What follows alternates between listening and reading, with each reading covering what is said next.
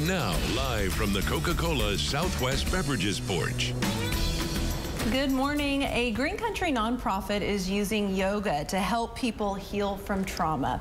Humble Warrior Collective Executive Director Kendra Guthrie is here this morning to share more about the nonprofit and a special program for veterans. Good morning. Good morning. Thanks for being here. I have to tell the viewers at home, Kendra said, hey, I'm really more comfortable with my shoes off because she's a yoga instructor. And I said, well, take them off, girl. So this morning we're, well, at least one of us is barefoot on the porch. So let's get to the important stuff here. Let's talk about the Humble Warrior Collective, its mission, and how it's evolved. Yeah, what started as a small program for teen girls after school in our founder's attic has grown into this collective understanding of the benefits of yoga for all kinds of individuals.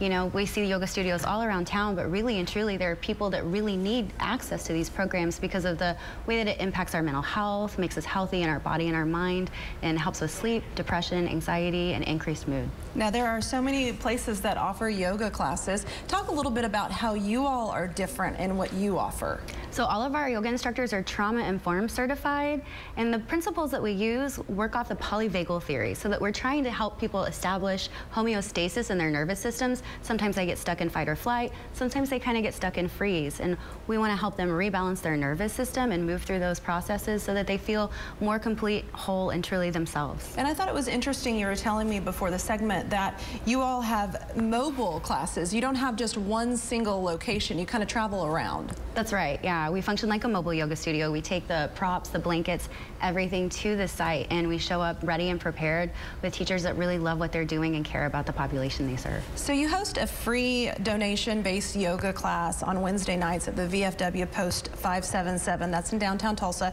Can you tell us about the benefits of yoga for veterans and those who are working through mental health struggles?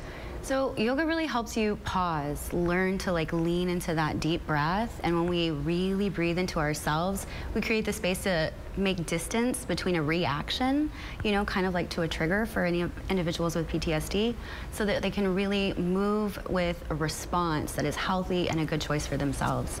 So that looks like, you know, taking a breath or two in a pose and really feeling how strong it is, and then settling, you know, grounding into your feet.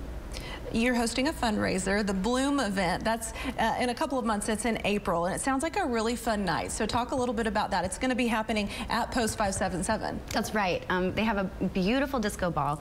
We're just going to have a good time. We're going to dance. I think we're going to teach some two-step-in. So if you buy a ticket, you'll get to learn how to dance and move. And then Okra and the Universe will be playing their grooves. So we'll have a really good time, but it'll also benefit our veterans classes. That's how we fund those programs, because we don't fund, we don't have any funding for that program right now. So it's a donation-based or free class. So. Wonderful. Well, we'll get all of that information posted up on our website, as well as more info on the Humble Warrior Collective. And keep in mind, we love to showcase the best of Green Country here on the Coca-Cola porch. If you have an organization or story that would make a great feature, head over to newson6.com/porch. And thank you, Kendra. Hey, thank you, Ted.